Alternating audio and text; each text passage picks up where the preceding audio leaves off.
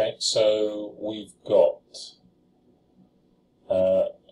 fourth root of this horrible calculation. Now, you could work out what this calculation is and then find the fourth root of that, but that seems to be a little bit harder. So, kind of, there's a nice little trick you can see here. So, if you spot that 27 is really 3 cubed, that's 3 cubed times by 3 here. So 3 cubed times by 3 is 3 to the power 4, and let's leave 10 to the power 8 there. Well, the fourth root is really means that we divide the power by 4 here and the power by 4 here, which just leaves us with 3 there and 10 squared there. So that's 3 times 100. 3 times 100, which is just 300. Second one.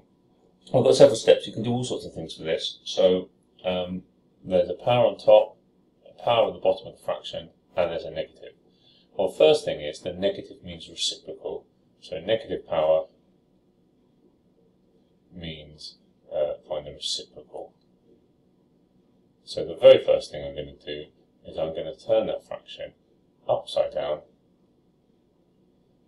216, and then I'm going to lose the negative because I've flipped upside down. I've already found the reciprocal, and I'm just going to leave the power at 2/3. I only turn this fraction upside down, I don't turn the power upside down. So in a fractional power, I know that the denominator, I can't even write at the moment, sorry. The denominator tells us the root that we're going to take. So this is the third root, or the cube root. So what we're going to do here is cube root of 1000 is 10. Cube root of 216 is 6. And then we've got that squared.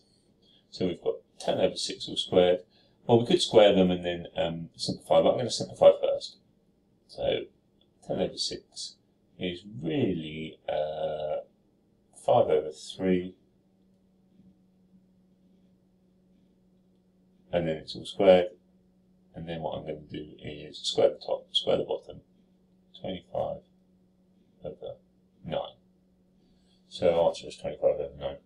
So you have to take it step by step, do one bit of each bit of the power in turn. Now, it doesn't matter which order you do it in, but I just chose to do it first. You can do it in another order. You should, if you do correct calculations, you will eventually get to the same answer.